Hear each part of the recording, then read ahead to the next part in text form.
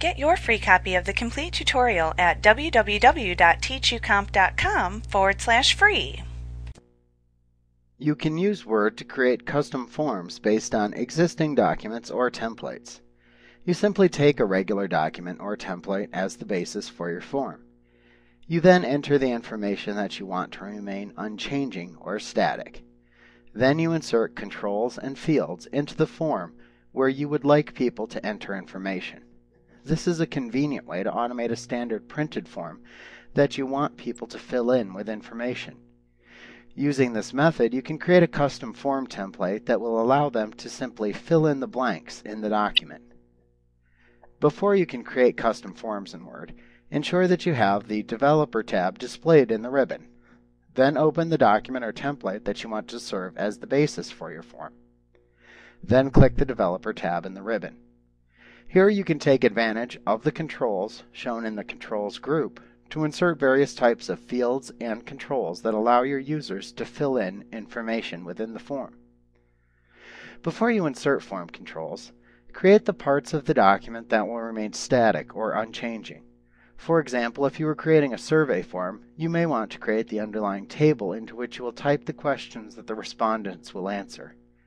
You can then leave space in the document where you plan to insert the text boxes, checkboxes, drop-downs, and other controls that you want the respondents to use when completing the survey.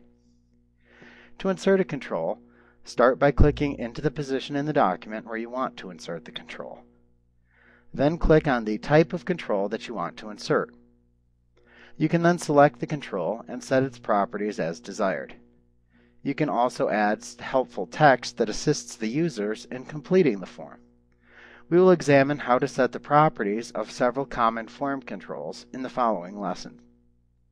Now, after you've added all of the controls that you would like into the form, you can then protect selected elements of the form from being changed.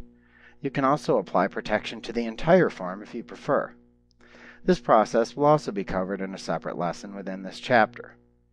Now, once you've applied any form protection that you would like, the only step left is to save the form as a template that you can distribute to other users of Word.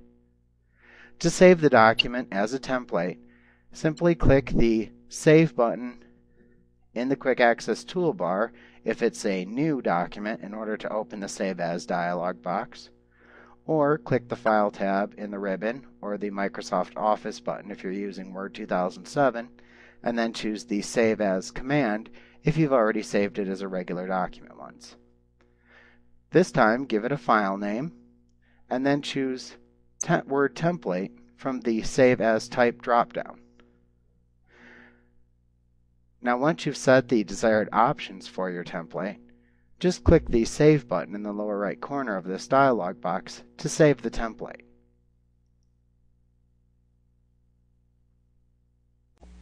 Like what you see? Pick up your free copy of the complete tutorial at www.teachucomp.com/free.